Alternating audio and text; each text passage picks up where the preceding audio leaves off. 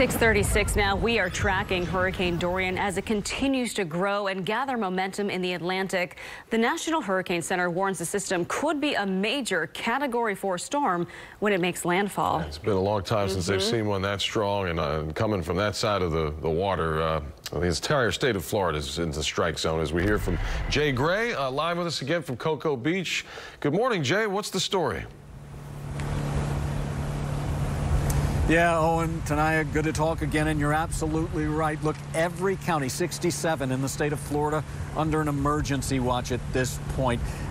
This is a storm that's building out in the warm waters of the Atlantic. A Category 2 right now. It's going to intensify as it moves closer to the shoreline. It's also going to slow down a bit, which is bad news once it does make landfall, because then you see those driving rains that just continue to pound areas that are already saturated. And that's where you get the flooding, something everyone in Houston knows really all too well, unfortunately.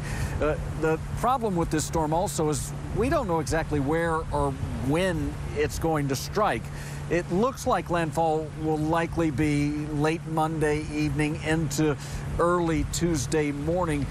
But the entire peninsula of Florida right now is still in the forecast cone. And so you've got millions across the state watching this thing and preparing, using this time to make sure they have all the food, water, medicine they may need, and also packing up what they may need if they're forced to evacuate. We'll see evacuation orders a bit later once we get a better idea of where the storm is going.